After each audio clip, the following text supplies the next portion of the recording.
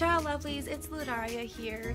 This video is going to be a compilation of a lot of doll crafts and dollhouse DIYs that didn't fall into their own video. As a result of that, I didn't film intros or anything, so this is the intro for the video and I hope you guys enjoy it. For the first craft, you're gonna need these little wooden cubes. And I'm testing out a variety of different options in terms of what I'm going to use to create the cubes themselves. I have Sharpie, or permanent marker, I have gel pens, and I also have normal marker as well. So the reason why I'm testing different methods here is because I'm really not sure what's going to work best, and I wanted to eventually, come away with something that worked.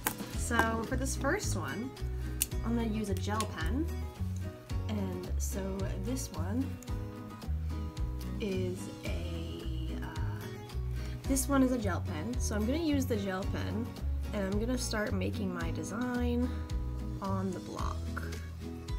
Now I've seen a lot of wooden blocks for kids that have the frame done in the color, and then whatever the letter is that's on that side, or number, or whatever the blocks have on them. Carefully start tidying up the corners here. Okay, this is what I have so far. I'm going to put an A on this side. So we're going to do an ABC block for this first one.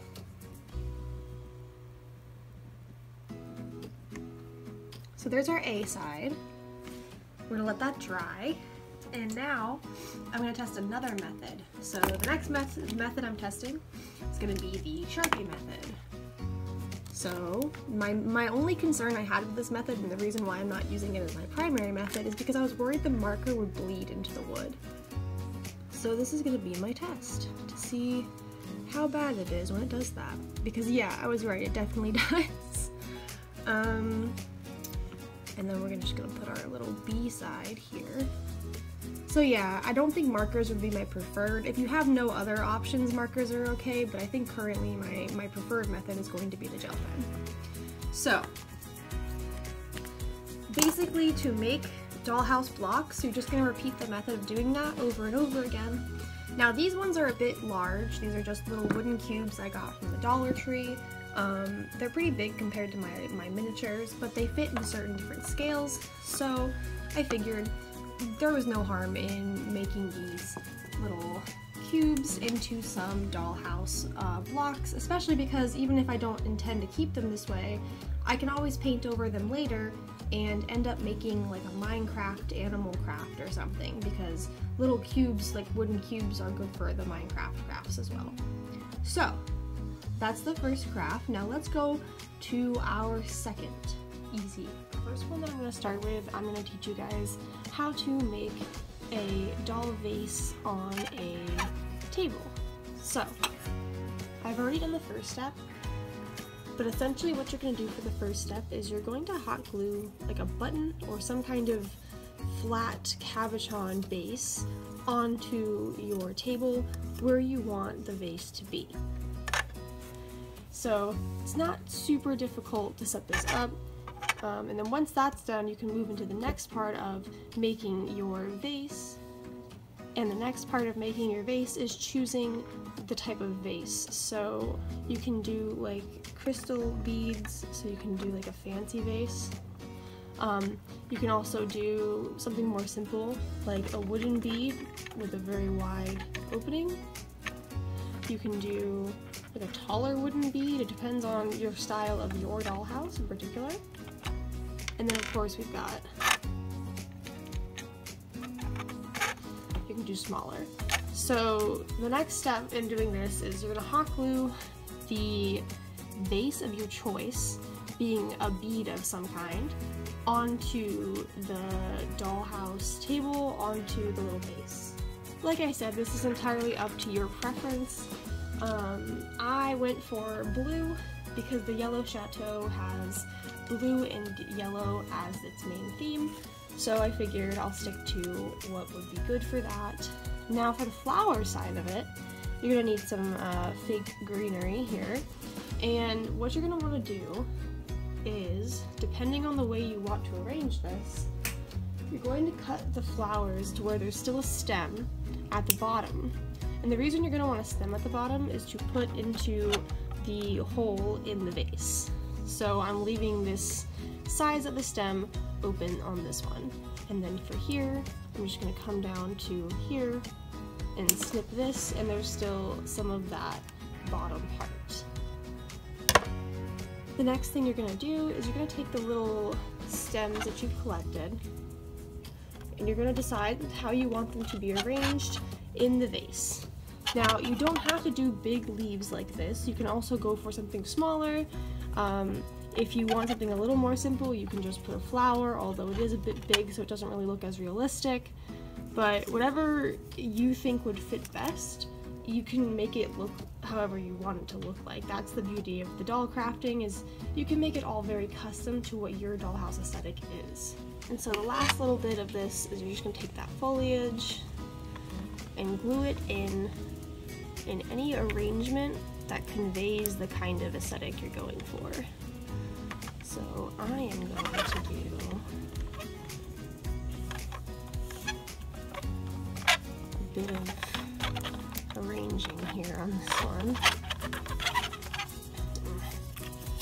Sorry, I know the sound of the little table legs is kind of wild, but okay. Oof. So that's how I've got it so far. And then I'm going to trim off any pieces that I don't want in the position that they're currently in, and just secure anything else down with hot glue that I want to sit in a different way.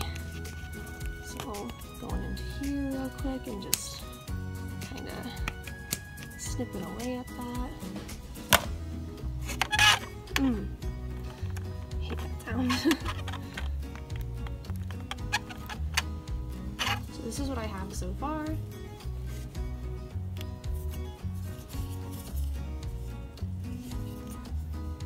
There's not very many angles that you can tell that it's not like a vase, so it seems pretty good to me. And then again, just kind of arrange things the way you want them to sit. So for me, I thought that would be ideal. And there you go. You have a table with a permanent little vase. I say permanent, but if it's a plastic table, you can pop the hot glue off of it pretty easily, so it won't actually be like permanent. So let's move on to our next craft. Okay, so this particular craft idea is pretty simple, but it makes for some pretty cute and easy minis for the dollhouse. You don't have to like make printables or anything, which honestly, always good. So first things first, what you will need, I'm not going to do any of these DIYs on camera, I don't believe, at least I don't think I will, but you'll need craft foam. I was using glitter craft foam hearts that were adhesive on the back. I got them from the craft store after Valentine's Day on sale, so they were just a pretty good example of some craft foam that would have a little extra adhesion, because what I was doing to make these miniatures was taking stickers or items from like pictures from magazines, but I'll show you guys the stickers first because those are better. So taking stickers, putting them onto the foam, and then cutting them out. So you see here we've got this one. It's a little cassette tape. I don't know if any of you are gonna remember what a cassette tape is. I don't know if I'm old yet. Who knows, guys? But you see how the back is the glitter foam? So that's how you make these tiny little details. Here's a floppy disk. We're bringing it back again. So you guys can see that you can like make props to add like itty bitty details to your scenes with craft foam, you know. I'm also starting to do it for like wall art for the dollhouse. I haven't put these up yet, but we've got like a retro pancake ad. We've got a piece of art. I put the thing you're seeing there, the shiny layer on top with those cross sections, it's just tape, just clear tape. Another piece of art for the wall, Lisa Frank sticker. This was from a retro sticker book, but looks good nonetheless. And then, let me see if I can find... Well, I know some of these are definitely going to be pretty easy to explain about, like where I got the printables or whatever. So, again, a little landline cell phone. I like old tech. I feel like that's weird, but like also my CG's into it and I like to be interested in things that he's interested in. A little guitar. This isn't for like them to use, it's for like a display. Like you could put it on some hooks on the dollhouse wall, and because it's made of foam, it's not as heavy, so there's less of a chance of anything that you put on the dollhouse wall is like hot glue or poster tack or glue dots. There's a lower chance of it falling off the wall if it's lighter. So continuing the music theme, I've got some more records. This one's more like a piece of wall art. It says turn it up. This one is just a little record in general, you know. Got a ruler. He has a little face. That one was a sticker out of a sticker book. A little shell. This was just kind of an experiment to see if I could do them in smaller sizes. The answer was yes, but not as well. Piece of pizza.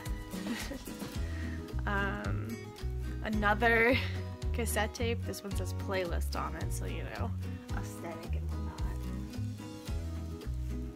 Sorry, I thought I heard something weird. Anyway, a flip phone.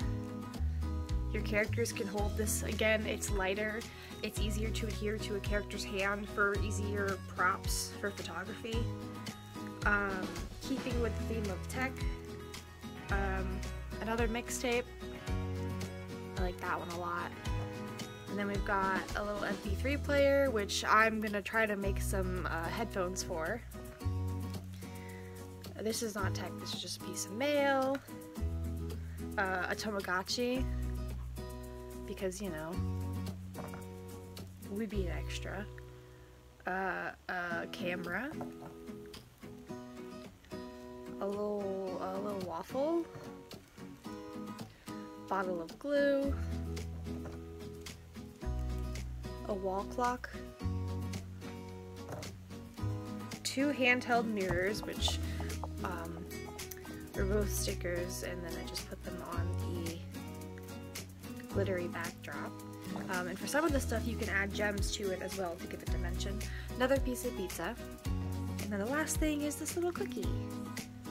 So yeah, you can add gemstones to them, you could do, there's a lot of detailing you can do, but basically that was how I did those. So that is my dollhouse DIY idea for today, and thank you for watching. I don't know if this is going to be in a compilation or in a shorter video, so I guess you guys might get to see the same outro twice, but who knows. So I guess bye for now. Thank you, lovely, so much for watching. If you like what I do on this channel, or if you want to see more like DIY content, just definitely subscribe. If you liked this video or you like what I do here, please leave me a like or a comment or share this video. That would be lovely, lovely, lovely, like y'all. And today's self-care tip from Lunaria is take care of future you, because you really, really need to, because if you fall off the wagon of taking care of future you, it can really affect you in a major way. Taking care of future you is more than just an act of self-love. It's an act of discipline, self-control, and an act of guaranteeing certain things about your future, whether you think about it or not. But if you pack yourself lunch for tomorrow, you've guaranteed that you have lunch instead of leaving it up to chance that you wake up on time to pack it. You know what I'm saying?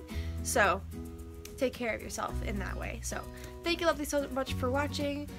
Please remember to stay awesome and love yourselves, and I will see you in my next video. Bye, lovelies.